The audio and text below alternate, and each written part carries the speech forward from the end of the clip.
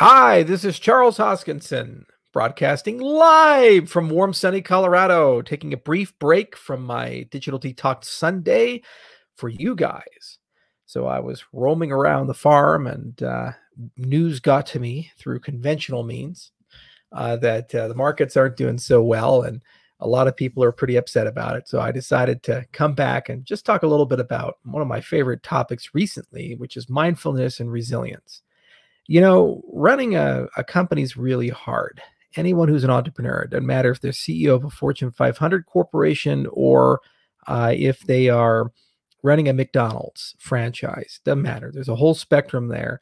It's difficult. You have HR issues, you have employees, you have regulations and laws and taxes and customers who are Karens and all those things. And what's really hard is when you have a collective event. See, the crypto markets are the crypto markets. And the macro right now on the US side is that regulation is coming. And on the China side, there's a crackdown. Both of these have kind of put a needle into the balloon of the market. And now things don't look so hot. And unfortunately, there's been a lot of people who have exceedingly unrealistic expectations about things. And they've put in probably too much money into the crypto markets. And now they're getting hit hard. And the sky seems to be falling. No matter how much you warn people and how much you talk about this stuff and how much you say, hey, be mindful and respectful that stuff that goes up goes down, people don't listen, and they never will, because they think that the minute that they get rich, that all the problems go away. I was actually more relaxed and happier when I was poor. There's never been a period in my life where I was born rich or it was privileged. My dad's a doctor, but he was the low tier of doctors, an internist. And, those who don't specialize in medicine don't do as well as the rest. And when I started input output, I lived off of a few $1,000s a month. I was very poor and I had a lot of obligations I had to take care of and just somehow had to find a way to make it work. And those days were a lot simpler, a lot happier, more money, more problems, more assets. Anyway, I have some links for everybody, and they help me figure out how to deal with the ups and downs and deal with the onslaught and the publicity and the notoriety, and also not to care about what people say and think and to let ego aside. It's a long journey. I've been on it for almost 10 years now in cryptocurrency space. And I'll be on it for the foreseeable future. So I have to keep doubling down. So let me share my screen real quickly. Okay. All right. So that's my screen. So if we click right here, the first book I'd highly recommend, I read it last year. It's from Ron Siegel. Now, Ron's an interesting guy. He's actually from Harvard, and he's a scientist. He's a PsyD at Harvard Medical School, and he's been studying mindfulness and all kinds of things. And he takes a very medical viewpoint on what meditation's actually doing and how it works in the brain, and basically what it does for you for a physiological viewpoint. And what's nice about this publication is there's a corpus of exercises and things. There's even a series of 24 lectures on the great courses that kind of walk you through everything you need to know to get to where you need to go and practice every day. Then you can take a more philosophical side, and John Kabat-Zinn is kind of the godfather of these things. And he wrote a lovely book called Mindfulness for Beginners, and it really approaches it from a practitioner's viewpoint, and he's probably one of the best. If you're like me and you're always on the go and you need something to remind you, I think probably the best application in the world that's ever been built for meditation is the Calm app. And there's a lovely 30-day introduction to meditation from Jeff Warren. And Jeff has just got this really calming, nice voice. And the exercises are only about 10 minutes, 15 minutes long. And what's really nice about Jeff is that he doesn't come from an academic background, and he doesn't come from, like a Buddhist background or anything like that. He's just a guy that kind of liked cracking skulls and getting in trouble in his teenage years, in his 20s. And he used meditation to help himself get out of all of that.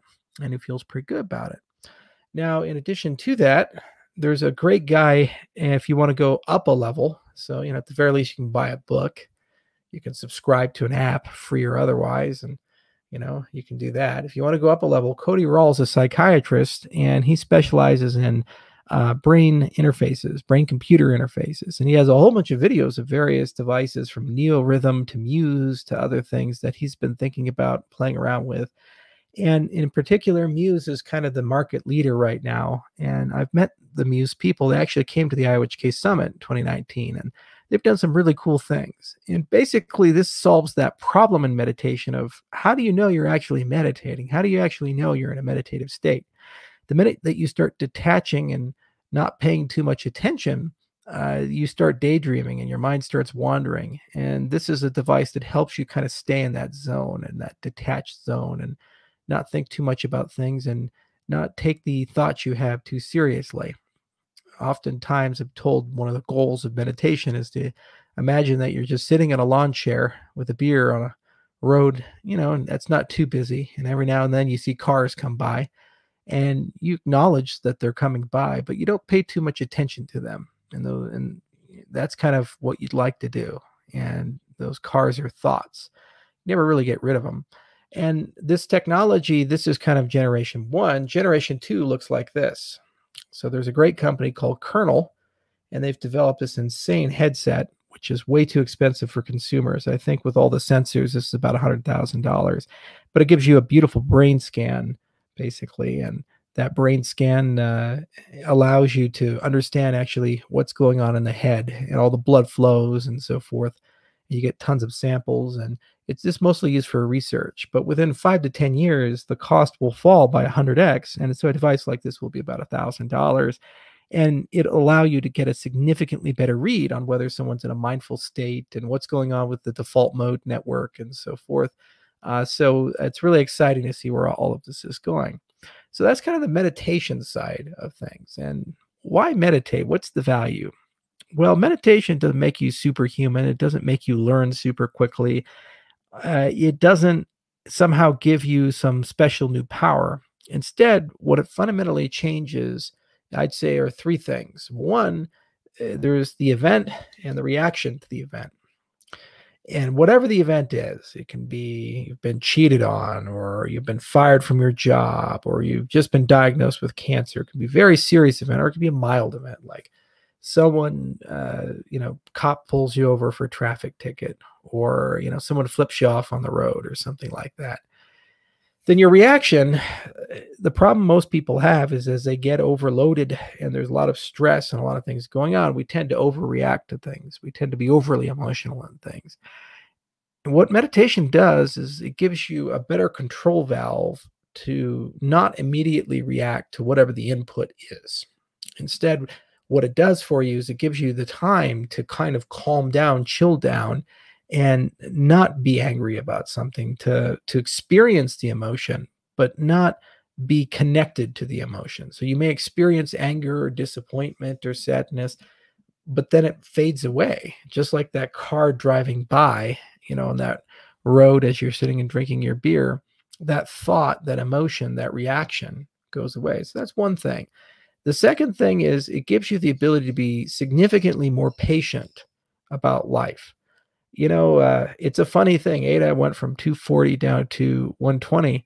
We're still up 500% this year. Yet people are running around pretending like it's the end of the world. And ultimately, why is price even a metric? The real metric is the social mentions, the wallet quantity, the fact that commercialization is coming, that we're right at the edge of smart contracts. After all these years and all this hard work, we should be celebrating the fact that we've made so much progress so quickly, and that 4 years of hard work in the markets and 6 years of hard research and development and engineering are starting to pay dividends and fruit, in that there's a beautiful platform that's coming. But you have to have a longer time horizon, and you have to detach yourself from the chaos and madness of the day. And you have to start looking to the future and saying, the things that I do today, the investments I make today, are good for me tomorrow, next week, next month, 5 years from now, 10 years from now. The crypto markets and social media have destroyed our ability to do that. If you look at YouTube, which is my generation's entertainment, and TikTok, which is the next generation's entertainment, With TikTok, the average person spends about 52 minutes, I think, and they watch over 300 videos, distinct, unique videos. YouTube, it's about 40 some minutes, and they watch about 6 to 7 videos in that time period. So that's our attention span now. That's our notion of things. There's an instant stimulus. No matter how great something is, they say, what's the next big thing? Where are we going from here? The point of meditation is to break that and give you a great degree of calm and give you the ability to be much more patient about things. And then finally, there's this concept of being able to steer meditation in a particular direction. And I forgot to put the book up, but there's a wonderful gentleman named Matthew Ricard, and they often call him the world's happiest man.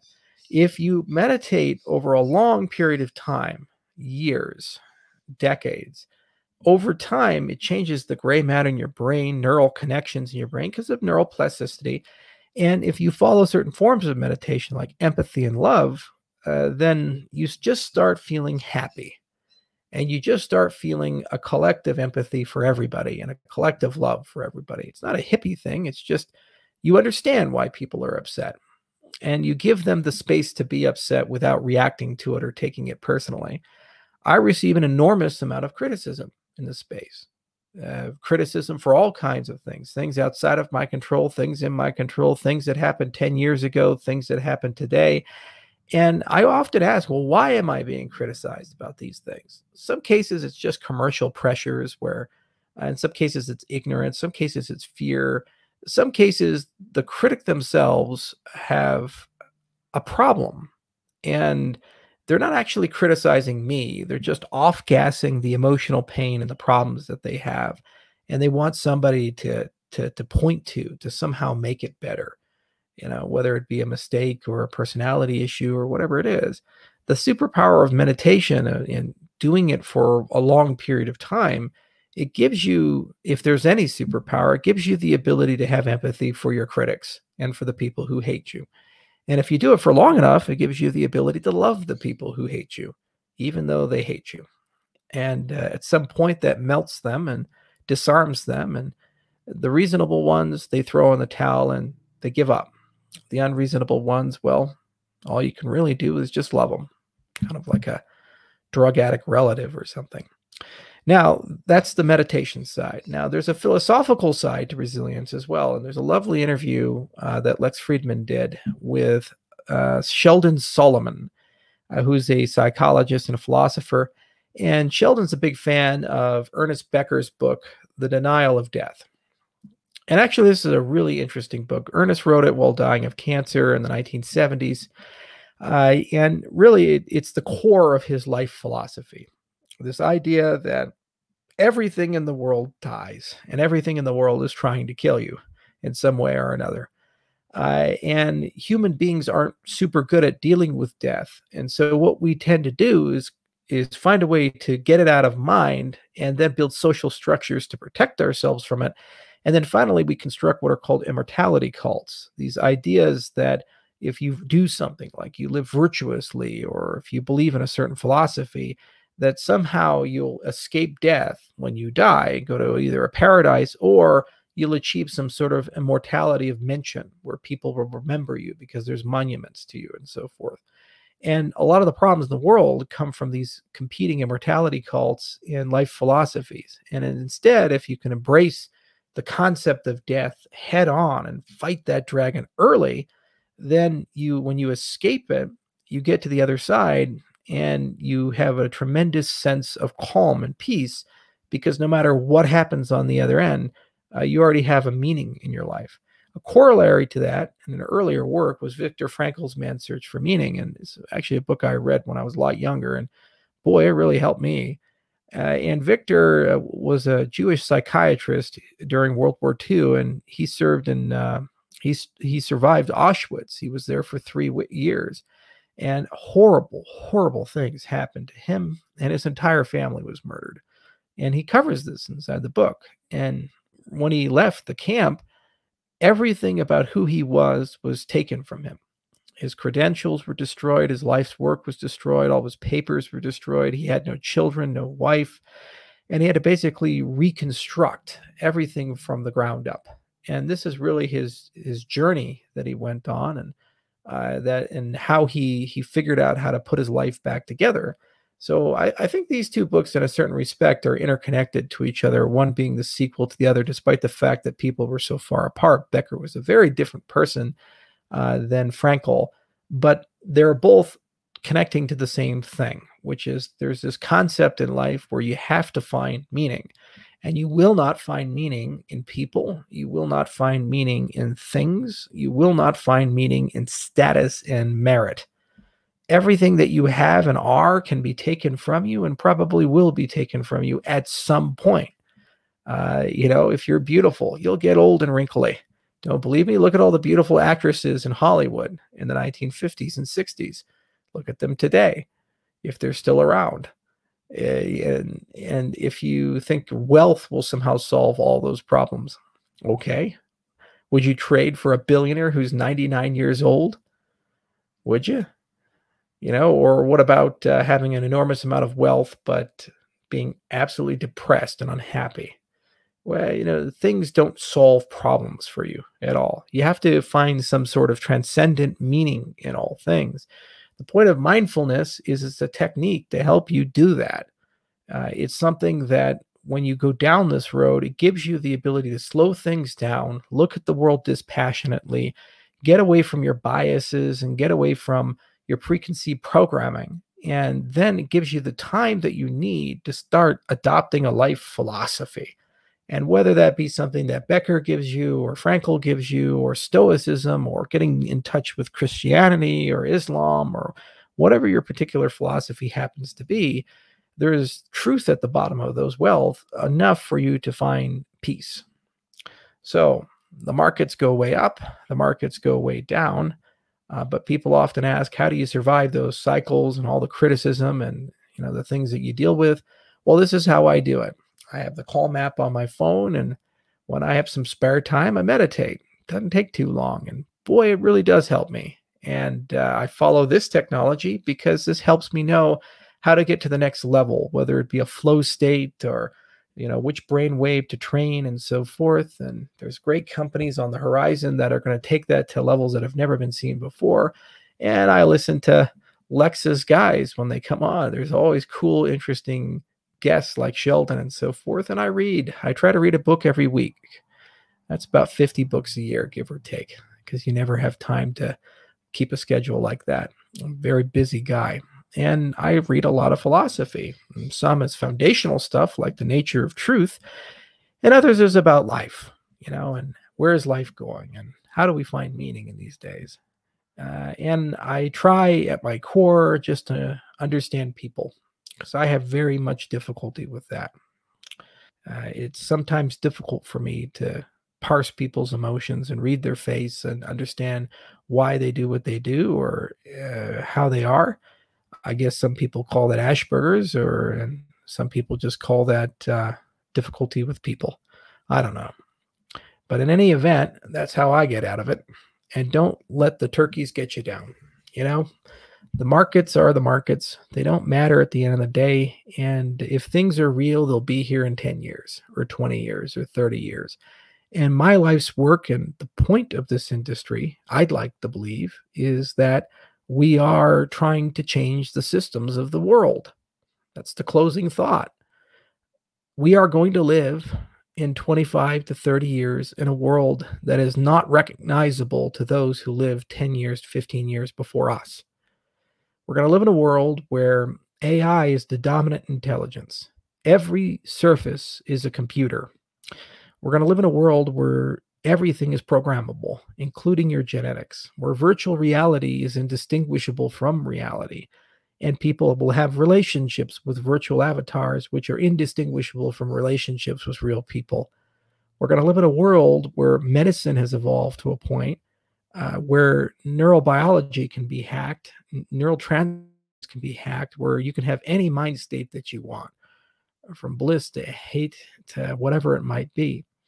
And we're going to live in a world where big data and pervasive computing has robbed us of our privacy, except for what we can claw out from immutable concepts like constitutions and blockchains and these types of things. We're going to live in a world where globalism is the standard. The problems that occur in Zimbabwe or Rwanda will no longer be in a newspaper. They're going to be your problems. And we learned that from COVID. Something that happened in Wuhan has impacted the entire world. And that's now the standard, not the exception to the rule. So you need new systems for this. You need new democracy for this, new way to vote, new way to think, new incentive schemes, new way to talk to people and communicate with people, to live with people and forgive people. If you can't do that, well, then what's going to happen is we'll descend into a world conflict. And the winners of that conflict will just install a new system or regress us back to before we got all this technology. All you really can do is work on yourself and be a good person and try to evangelize concepts that you feel are important in this new order. For me, it's about systems, and it's about giving people control and power over their lives. I don't believe for a moment that people are stupid. I don't believe for a moment that people are intrinsically evil and bad. And if you give people the ability to control their own lives, that everything will come collapsing down. There's no greater example of that in recent memory than when Texas removed all the mask mandates and the volume mandates. There was a lot of people who took the philosophy that by doing so, it was instant calamity and catastrophe for Texas, and the hospitals would be massively filled. And instead, 2 months later, it's as if they never did it. Why? Because people, for the most part, know how to stay safe. They wash their hands. When they are in large crowds, they tend to wear masks. They stay home when they're sick. There's a collective understanding there. And if you extend that same attitude to every other aspect, from people's financial lives to their health to other things, for the most part, I'd like to believe, and there's evidence to this, that eventually we'll get to the right place. It's when we feel we have to abdicate responsibility, we get into a bad position. And that's the ultimate philosophical core of the cryptocurrency space. You're in charge. There are no leaders. Now, there's great adherents and people who have visions and they want to take the crowd in a particular direction. But at the end of the day, no one is in charge because everyone's in charge. Everyone has an equal say. And there's a magic to have a social system that can run a government with such a characteristic. I don't want to be the next Steve Jobs. I want to be the guy that made Steve Jobs irrelevant. We no longer have to look to a great leader. The system will just identify a problem, and the swarm within the system will find a way to solve that particular problem. So that's my life's work, and we target it towards Africa because that's where I think it's going to get done first. But in any event, thank you guys so much for listening. I hope this helped you a little bit. And stay happy, Don't sweat it. There's up days, there's down days. The horizon has really good days ahead. We're okay. Until next time, cheers.